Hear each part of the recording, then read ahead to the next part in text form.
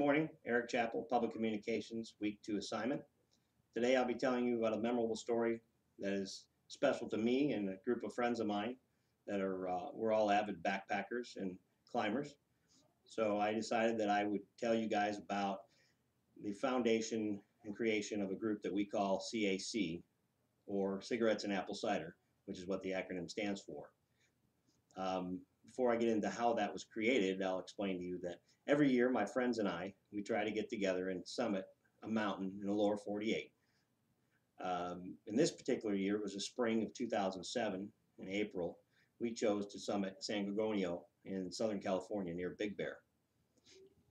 We did our research, checked the weather, conditions looked good, so we made a lot of assumptions, which we found out later were probably ill-advised, but we pushed on and we left San Diego, got up to Big Bear, and set up a base camp at 6,000 feet, where we acclimated for 24 hours before heading up to a place called Dry Lake, which is located at 9,000 feet just below the summit. The next morning we got up.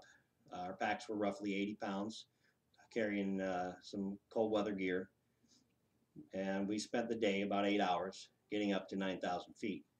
As we got up to 9,000 feet, we reached a whole bunch of snowpack that we didn't expect to find, which we were not prepared to see that kind of snowpack. In fact, we didn't expect to see anything but maybe 6 inches to a foot of snow on the ground.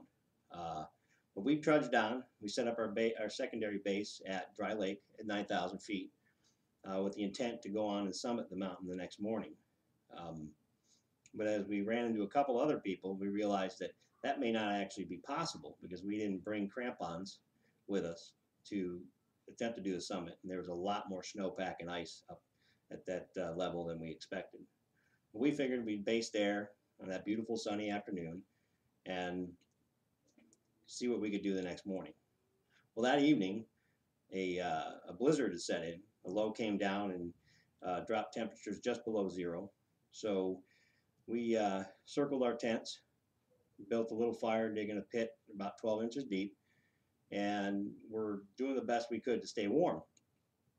And in the process, one of my friends was a smoker. My other friend, Henry, and I, we'd quit a while back.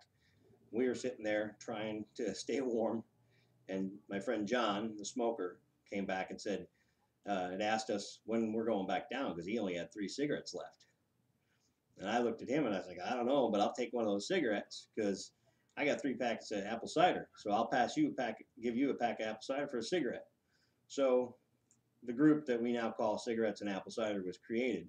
We roughed it through that storm, got up the next morning with about 3 feet of snow on the ground and decided that we'd trudge back down. And it took us all of 12 hours to get back down. But though it may not seem very funny or comical, it was a very significant moment for me and my friends in my life. And thank you very much.